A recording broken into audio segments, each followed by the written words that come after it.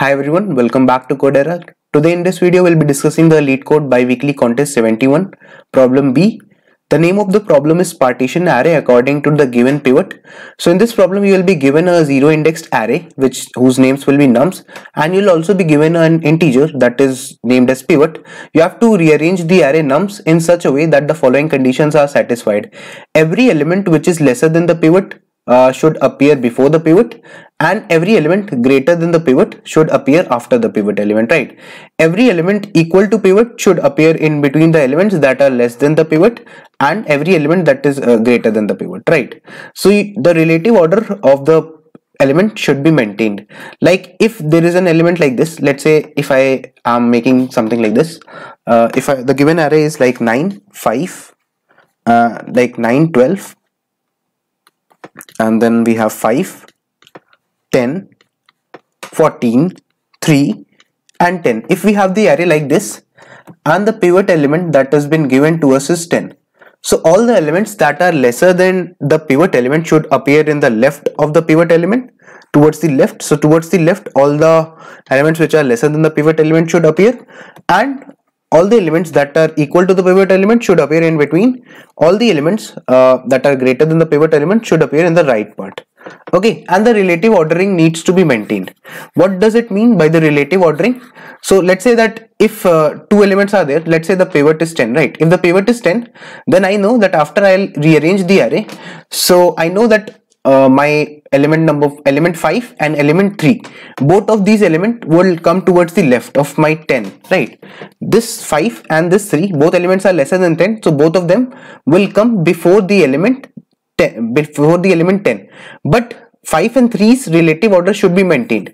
Like if you will look in this array, so you can easily observe that 5 is occurring before 3, right? 5 is occurring before 3. So once you have the final resultant array, so in that resultant array as well, all the elements towards the left of the pivot should be lesser than the pivot, all the elements towards the right of the pivot should be greater than the pivot element, and the relative order should be maintained. So that means that 5 should appear before 3 in the resultant array as well. This is what it means. Like in this particular case, if I will talk about the example, that is this example, right? If you have 10, right? If 10 is the pivot element, then you can look for the greater example as well, right? If you have 12 and 14, so if you have 12 and 14, so you can see that from left to right 12 is occurring before 14, right? 12 is occurring before 14, and both of them will be coming after the element, after the pivot element, that is 10. So 12 and 14 are coming towards the right side, so you should write 12 and then 14. And if you write 14 and then 12, so this would become wrong because why? Because the relative ordering will be violated, because the relative ordering is 12 is coming before 14, right? So how will you do this problem? So the implementation part is pretty easy. First of all, what you can do is you can make a resultant array, right? You can make a resultant array, and in that resultant array you can mark a starting pointer. You can mark a starting pointer like this, right? So you'll have a starting pointer. Initially your pointer or the index or the variable I or the pointer can point to this particular index, that is 0. And what you will do is you will first of all go to every element of I, right? You will iterate through the array once and you will check, is this particular element, if the ith element is lesser than the pivot element, then in that case you will be pushing it in, you will be adding it into your resultant array. If it's greater, if it is equal to the pivot element, right? If it is equal to the pivot element, in that case you will be counting the number of elements which are equal to the pivot element. So you'll keep a count which will count the number of elements which are equal to the pivot element, right? So initially the pivot element's count would be 0. I come to this element, so this since my pivot is 10 and my current element is 9, so I can definitely say that this will occur towards the left. So I'll add 9 to my answer. Like I'll do result of something like a pointer or the index plus plus, right? So that I can move to this particular index, that is the next index. So in that case what will happen, like this is the index 0, this is the index 1, so I'll move to the next index by doing a pointer plus plus, and before doing that I am storing like a of I or nums of I, you can say, right? Nums of I has been given, so you can write nums of I, right? Next up you can see at 12, so since 12 is not lesser than 10, so that's why I'll skip it for now. After this what I'll do, I'll see 5. So once I see 5, so I can easily observe that 5 is the element which is lesser than 10. So I'll again do this process, that is result of pointer plus plus is equal to nums of I. So that means that I'll be storing 5 at this particular index, and then I'll be updating my pointer or my accessing the index, right? So I'll be updating my pointer.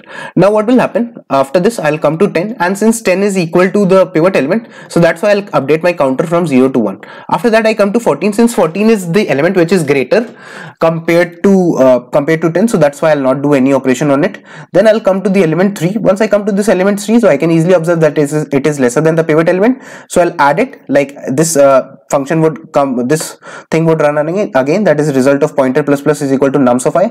What is happening? Basically, at this particular index the 3 is getting stored, and after that I'm incrementing by pointer. You can also do it like a result of pointer is equal to nums of I, and then you can do pointer plus plus. That depends on you, right? But this plus plus doing here is also fine, right? After this you encounter a 10 in this at this index, so you'll increase your counter to 2. Once you have done that, so you will see that all the elements which are lesser than 10 are towards the left side, and you can easily observe that the relative order is maintained. Like 9 was occurring, then 5 was occurring, and then 3 was occurring. So you can easily observe that 9, then 5, and then 3. So the relative order has been maintained.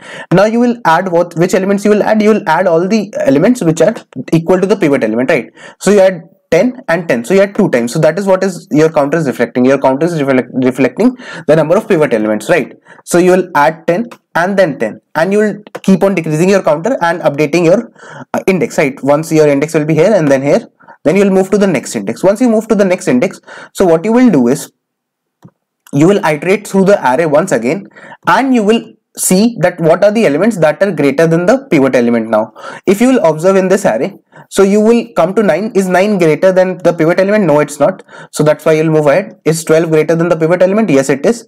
So you'll add 12, and then your pointer would be moving here. Once your pointer moves to here, so you will iterate, and then you come to 14. 14 is greater than the pivot element, so you'll add 14 as well. And in the end you can see that the array has got sorted, or array has got manipulated according to the given constraint, right? That is, the pivot element is lying in the between, and the elements that are lesser than the pivot element are lying towards the left, and the elements that are greater than the pivot element are lying towards the right side. And you can do this in this operation in order of n. And if you will consider the array, resultant array that you are making, if you consider it as additional space, so it will be order of n, right? Space complexity would also be order of n for this particular example, if you are considering the resulting array that you are making, right, which you are returning. Now with this particular example, you can see that we could do it easily, right? So I'll show you the code for this particular problem. So in this particular code, what you will be doing is, first of all, you will be declaring a resultant vector, right? Resultant vector or resultant array. So it will be nothing but the size of the original array, right, that has been given to you. Now what you will do is, you will mark your count as 0, indicating the number of elements which are equal to the pivot element, and PTR is the pointer that is pointing to the first node initially, right? That is pointing to the first element, first index, right? 0th index. So what you will be doing is, you will be iterating through the given array, and if that particular element is lesser than the pivot element, then you will keep on storing it into your resultant array, and you will keep updating your pointer, right? After this, if the element is equal to your pivot element, in that case you will increment your count of the number of all the elements which are equal to the pivot element, right? After this loop is over, so all the elements which are lesser than the pivot element would get stored, and what you will do is, next up you need to store all the elements which are equal to the pivot element. So whatever number of elements are equal to the pivot element, the count will be at least equal to 1, because one element would be equal to the pivot element at least. So all the elements which are equal to the pivot element, they will get stored, and the pointer will get updated correspondingly. After that, in the end, what you need to do is, you will iterate through the array once again, and you will store all the elements which are greater than the pivot element. You will store them into the resultant vector, and you will keep on updating your pointer each time, right? Then you will simply return the resultant vector in the end, and this is how your code will work. Let me show you that my code is getting accepted in this particular part. So I'll submit the code for you. You can see that it got accepted. So this was the code for this particular problem. In case if you have any doubt with this question, so you can mention that in the comments, and I'll reply back as soon as possible. And apart from this, you can also check out the channel, like we also do LeetCode daily challenges every day. Apart from this, we also bring codeforces, LeetCode, and AdCoder beginner contest editorials. So you can check the channel out. Thanks a lot for watching, and hit the like button if you like the video. Thank you.